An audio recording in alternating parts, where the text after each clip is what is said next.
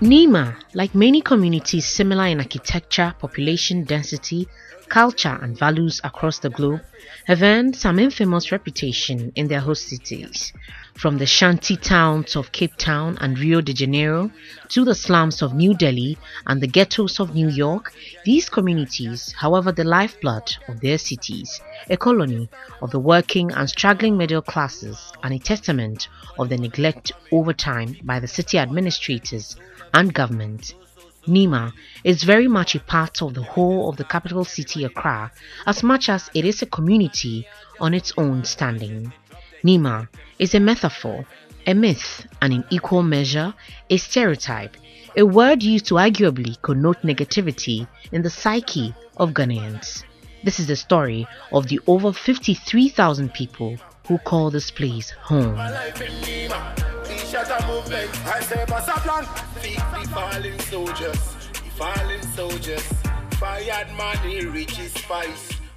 Though there's no agreed story of the origin of Nima, two schools of thoughts exist. That the community founded some 186 years ago may have gotten its name from two Ga words corrupted over time, Ni for king and Mang for city, meaning city of the king. The other being that the name Nima might be from the Arabic word Nema, which means blessings. The irony, however, is that Nima is anything but the city of the king, except perhaps being home to the current president of the republic, Nana Addo Dankwa Akufo-Addo, who has called this community home since his childhood, or playing background to the presidential palace, the Jubilee House. Nima is neither anything close to a blessing as the Arabic name might suggest. If anything at all, the community is viewed stereotypically as a den of miscreants and perceived with prejudice. Nima came about since around in the 30th, when Malafuta acquired the land. Some of the tribes, such as Kadu, Fulani, Wangara, Zabarma, came and started the Nima. It's just a small area. And during the Second World War, when the Americans came and settled at the Burma camp, then people, because of business, the work, people rushed and developed Nima. Within 10 to 15 years, then the area developed. Every tribe in Ghana is in Nima. And we live coexistence. There's no any differences. Nima here is mostly Muslims and also Christians, but the Muslims are more. But we are mixed up with the Kwawus, the Ewes, and all. We are all together here. And Nima is, I think Nima is the heart of the Zongus. And Nima is a peaceful place. Starting off as a predominantly Muslim community in 1836, Nima played host to traders, mostly Muslims from across the country and sub-region. It is no surprise, therefore, that the community has one of the largest markets in the capital, Accra. Known locally as Kaswa Mahmudu, it is one of the largest and busiest markets in Accra and is a great destination for spice traders, lovers and enthusiasts alike. The market has existed almost for as long as the Nima community, housing traders from across the region every Wednesday, the big market day, which sees the market swarmed by traders selling grains, cereals, spices, vegetables and livestock. It's a business center too. It's a very big place for business, if you could see. And of late, you will see banks are from Nima roundabout to Accra Girls School. You could see banks, and it's a peaceful area. But that is not all Nima provides. Though considered one of the oldest and largest Zungu communities, Nima has over the 1.5 century of its existence evolved into a melting pot.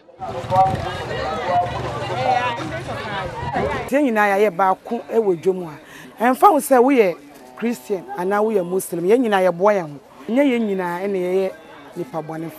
We are all one in this market, and to me, living here toughens you up. We live together in harmony and learn from each other. Active they be way there some sum say me to me akom animu nti Nima no asetena no kwa wotimu a wosua bibi akwa to say teaching wosua bibi fi wonyan. Nima is also host to one of the largest working class in the heart of the capital. Affordable rent, perhaps being an underlying factor. These individuals are a great source of help in the city, the engine driving commerce and life itself. From courier service providers, masons, plumbers, tailors and seamstresses, hairdressers, commercial drivers, traders and hawkers to the majority of Okada service providers. Nima is also home to several cooking pots that serve the city's hungry in and out of the community. Many of the city's delicacies from breakfast to supper and the meals in between are prepared in the slums of Nima.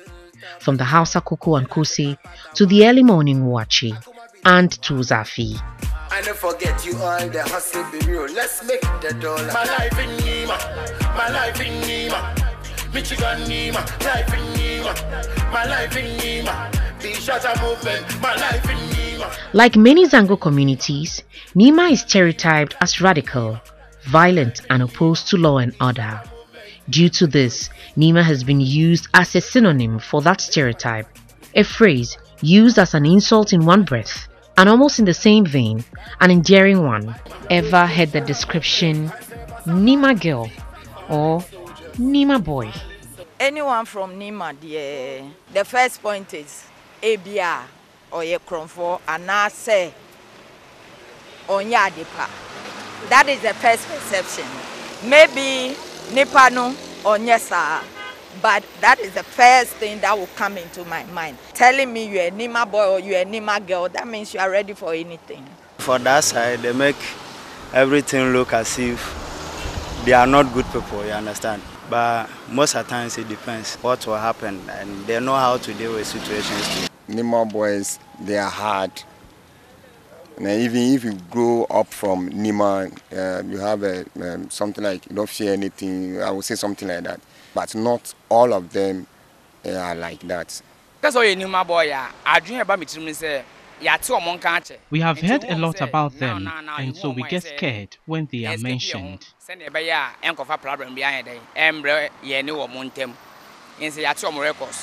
That description is as a result of hooliganism and violence that has been associated with the Nima communities for many years now.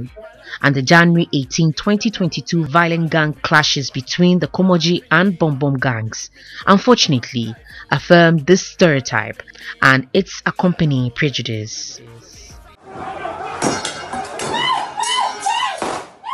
And there are a number of gangs around the area. We have Jacob Group, we have Matata, we have the Kumoji. A lot of them are from here. However, it goes without saying that Nima is a melting pot of activities, including violence, and you have some coming from elsewhere to perpetrate the violence. But let me also add that these persons are known by the community and they also know the community and they know these people. But they are refusing to name them because that might jeopardize their security. They are more secured, according to the people I have spoken with on the ground, in the hands of the gangs than even the police. The genesis of the problem is coming from parenting. The second one is leadership. These gangs that you are talking about, who give them those ammunition to fight each other? There are so many, let me say in quotes, influential people who give them this kind of ammunition to fight each other. So in the grounds, everybody wants to be superior. When in fact you know that it's about superiority in businesses and all over. So to me, I think we need to question our leaders and also parenting. Some chiefs and opinion leaders in the community are worried about such violence. The chiefs have no authority. We haven't got the power. We can speak, but we haven't got the weapon to strike. Chief can call somebody arrest, unless the police. If the police doesn't help the chiefs, how can we do? Can't do anything. If the authority will give the chiefs power to read the police, call the police, arrest this man, I think what is happening, it won't happen. We know each other at Nima, here in Nima. We have people in Nima now who are not settlers in Nima. They are very new to Nima. If I have a son, you can easily tell him, look, don't do this, don't do that. He will stop. That's gone at this. But now, whom are you going to talk to? The parents don't give us support. If somebody is arrested, the police will easily leave the person. And he will pinpoint you. Then your life will be in danger. Ta kokari sarakan zango kenan da muke fama da abin mu ba na biyan mu bane. Shi da mu ba wani kuma abu. The chiefs do what they can, but without the help of parents who do not pay attention to their words, all our efforts will be in vain. Sarakai ke kula da kowa, wa ke biyan su. So shi muna iya sarakai na yin abin da ya kamata su yi suna yi. Viewed exclusively from the lenses of the founding parents and the region of Islam, however, Nima is a well-structured and coordinated community. These community leaders, led by a chief, deliberate on community progress, keeping law and order, and making sure family values and roots are kept alive. Amma babban ga wanda ya kula da Nima ba.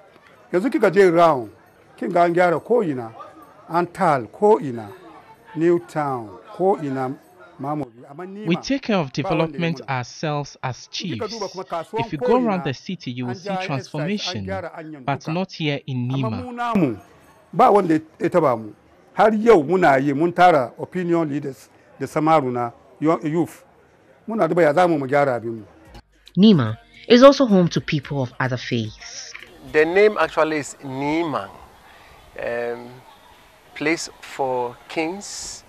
And for the past 4 years I've been living in Nima here, I can say between us Christians and Muslims is very cordial and very, very friendly. Just this new year, we sat right here together, the Muslim community, Christian community, to discuss how best we can help our children in Nima grow to become responsible and become prominent people like the presidents today. We dialogued, we planned, we looked at a way forward to make the community an enviable place to live in. And so for relationship, I can say we're very cordial and we understand each other. I have Muslim friends and I know who I am, so I know the kind of people I mingle with. So I would say we are good. When it comes to Salah, we celebrate it together. When it comes to Christmas, we celebrate it together. We do everything together. So I would say, by all means, 1 or 2 people will step on your toes, but it's all about forgiveness. But why is it that despite these, the community seems to see rampant negative reportage or seem to have a negative outlook amongst the public? Nima has since time immemorial been an inner city with this attendant socio-economic and political deficits that is pushing a lot of young people into uncertainty. Not much has changed. However, the only evidence change we're seeing is the rise in gang activities and the fact that now there seems to be serious proliferation of small arms and light weapons in the area. So crime has become sophisticated.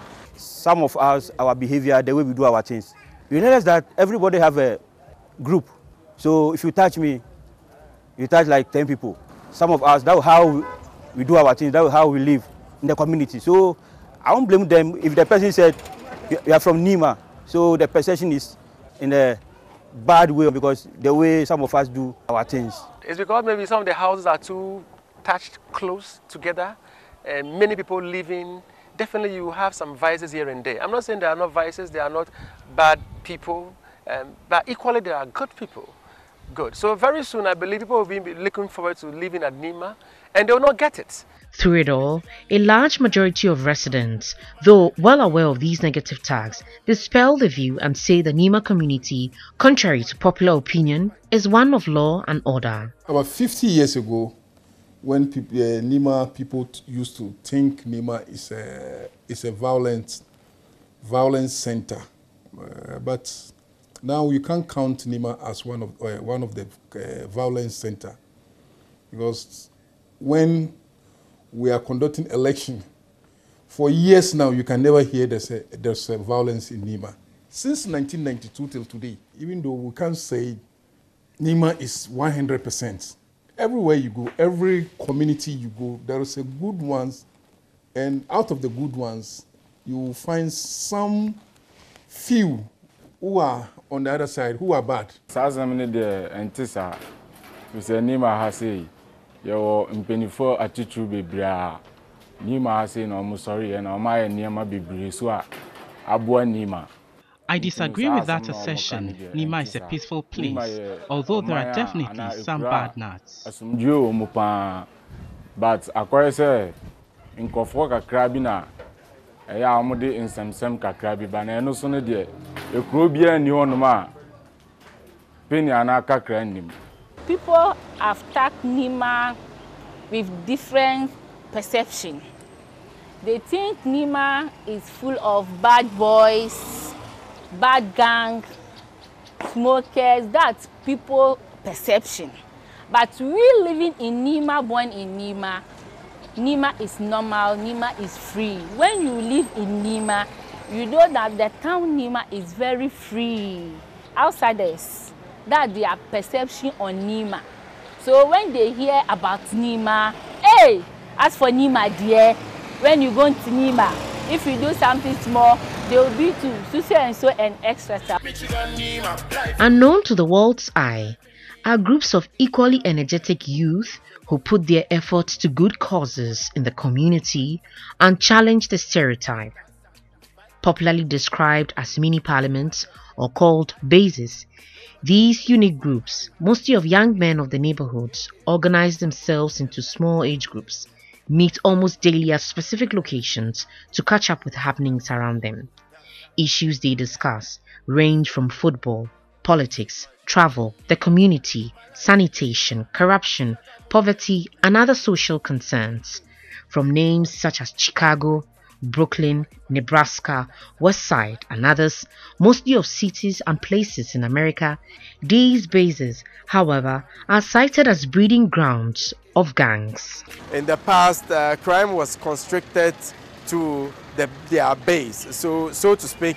Nima residents perpetrating crimes against Nima residents, but now they've expanded their scope.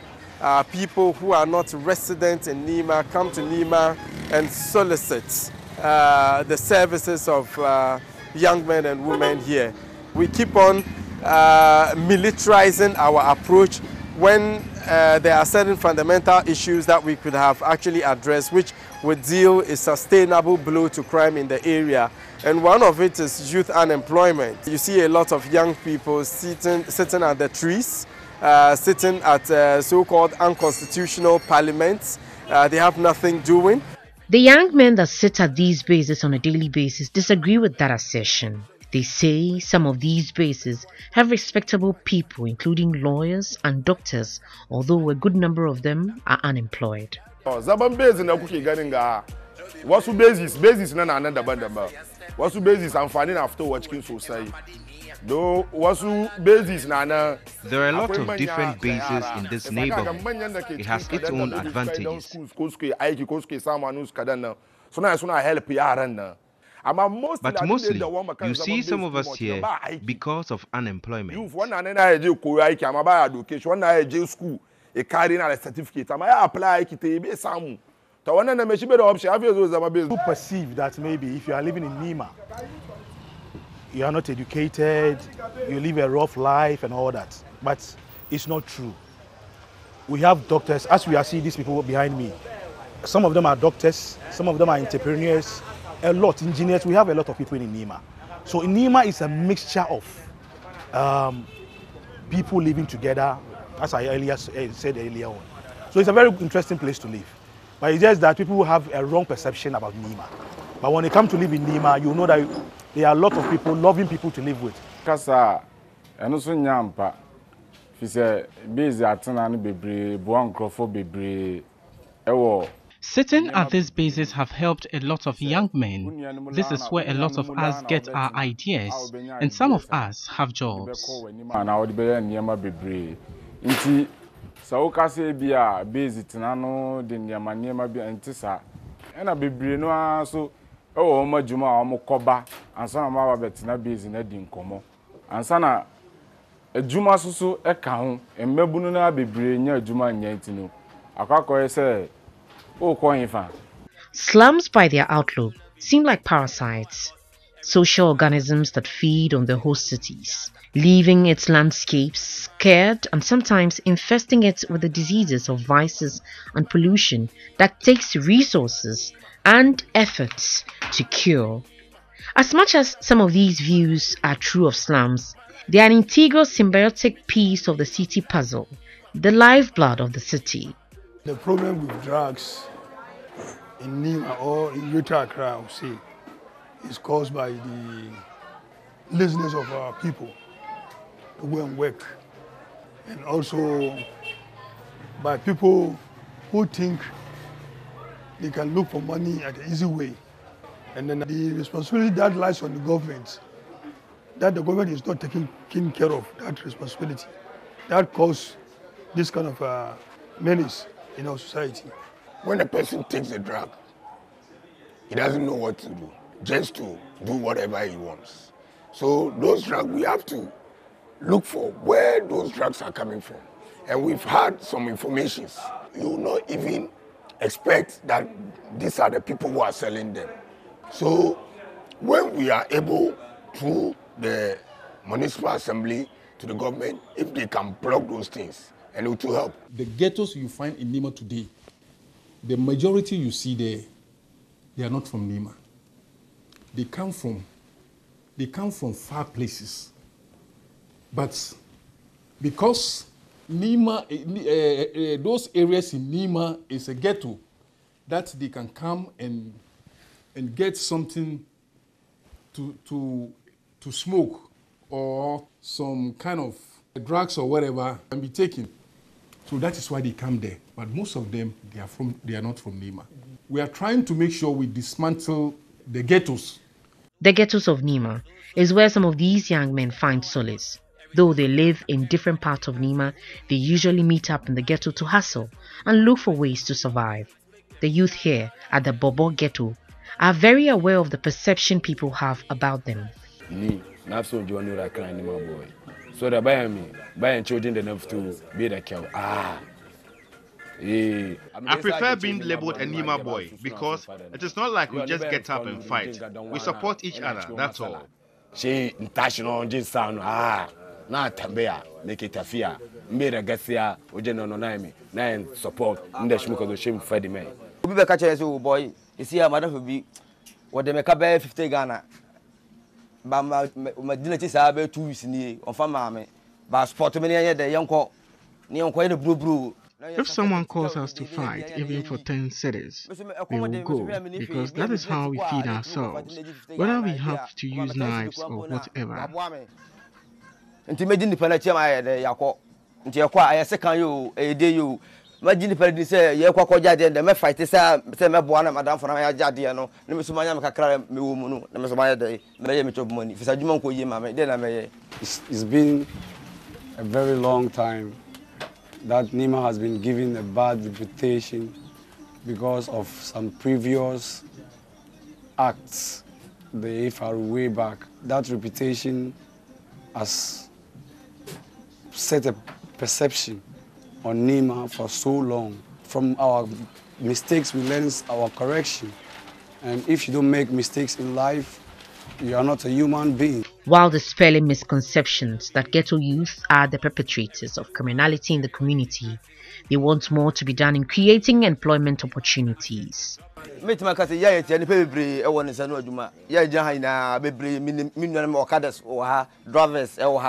have all learned a trade, but we are unable to put it to use to feed ourselves. Our youth is not easy. They have their own choice of work or their own choice of job. When you give them a job, they will decide not to do. What worries them a lot is money. At first time, they will ask you, how much are they going to pay them? They have to be interested in the job before the money. If you are too interested in the money, then the job, you cannot do it. And as a youth, if you are selecting a job, you have to start from somewhere before you reach somewhere. The arts and entertainment industry is often seen as a shortcut out of poverty for many youths in the slums. Nima is a budding place for wannabe musicians. Their inspiration perhaps being one of Ghana's most prolific music group, VIP.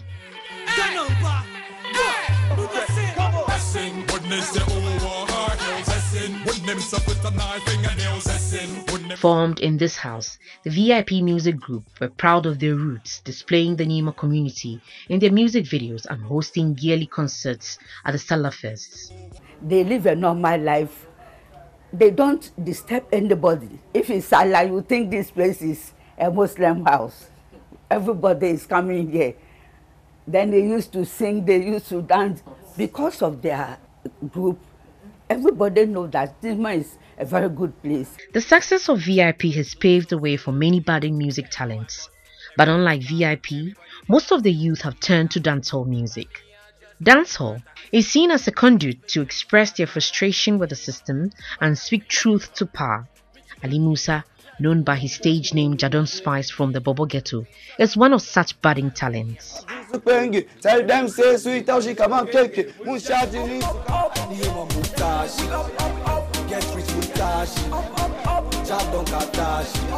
One other activity that is at the very heart of Nima is football.